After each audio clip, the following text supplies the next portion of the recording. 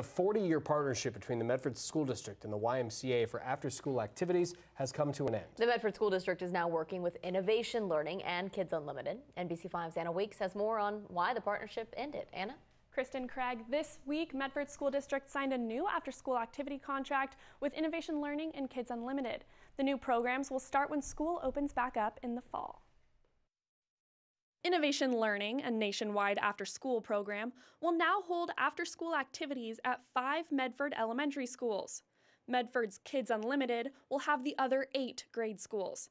That means the YMCA in Medford will end its 40-year partnership with the district. It was really surprising and shocking, disappointing that we learned the news that they were not going to have the YMCA back as their after-school provider in Medford. The Medford School District says they were looking to make after-school activities more equitable across the board. To create more of an extension of the school day as opposed to a child care service where kids are getting academic help with homework, where the tutors are directly connected to classroom teachers. District spokeswoman Natalie Hurd said the new after-school programs combine learning with fun and recreation.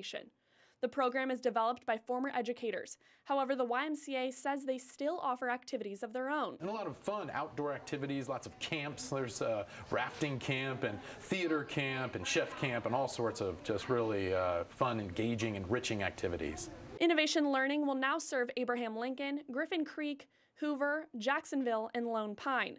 The other elementary schools will be under the Kids Unlimited after-school program. The programs will have similar pricing as before. Information on registration will be sent to the families in July. The YMCA never had an official contract with the Medford School District. Live in studio, Anna Weeks, NBC5 News.